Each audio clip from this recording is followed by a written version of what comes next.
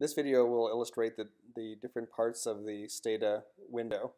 Specifically, it'll go over the 5 sub-windows within the STATA window, including the review window, results window, command window, variables window, properties window. The variables window shows you all the variables in your currently used data set, and both the name and the label. If you click on one individual variable, you can see the properties of the variable down in the properties window, including the name, label, type, format, etc. You can also see the properties of the entire data set as illustrated lower below, including the number of variables and the number of rows or observations and the size of the data set as well. So the command, the review, and the results window are all tied together, and I'm going to show you how real quickly.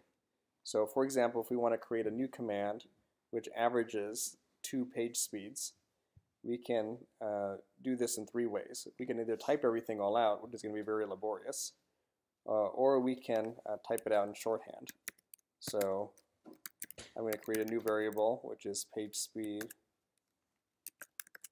1920, and it's going to be the average of those 2 variables, which I'm not going to type out, but rather insert by double-clicking each of the variables from the variable list and saying I want to divide them by 2.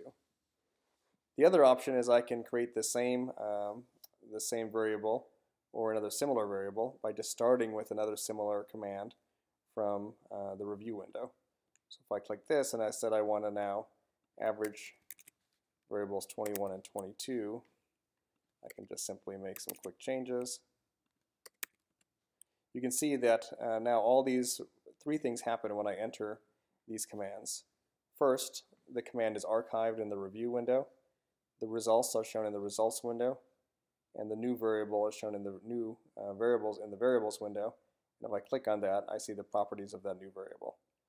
The results window is more useful than what I've just shown you because it can actually show you some information about these newly created variables. So for example, if I want to summarize these new variables, I simply click on summarize, and it actually gives me some information which tells me something about this newly created variable. That's a quick overview of the windows within the STATA window, and we'll talk about these more in detail later on.